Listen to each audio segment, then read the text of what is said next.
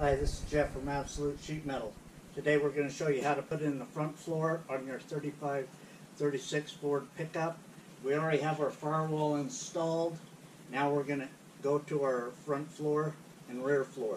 The rear floor we're not going to put into this truck because it already has a rear floor. So we're going to show you putting installation of the front floor. When you get your kit, you're going to get everything you see in this. You're going to get the two rear pieces for the floor, your center section with your transmission tunnel already installed. You're going to get your two toe plates, and you're going to get your transmission extension. Okay, so now we've moved inside the truck now. Take your instructions, read them, familiar yourself with them so you know which parts go where. It's pretty self-explanatory. First thing you're going to do is take your center section and put it into place. It'll sit in on the sub rails.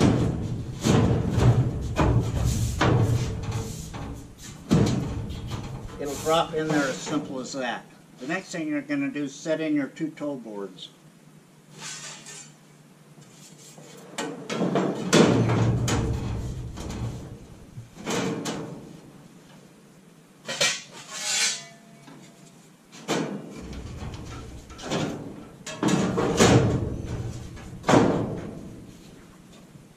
Once you get your toe board set into place, you're going to take your transmission extension and it's going to go right here. Just like that. It's pretty much self-explanatory where these parts are going to go.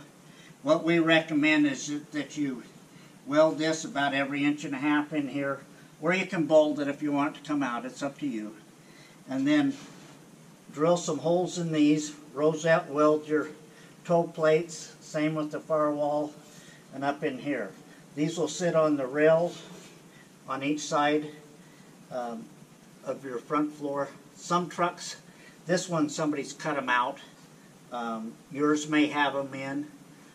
If they don't, I'd recommend put a piece of angle iron in there for their toe board to sit in. But that's pretty much it. There's not a lot to put in this floor in. We didn't put in the back piece because this one already has one in it. So hope to see you soon. AbsoluteSheetMetal.com. Thank you.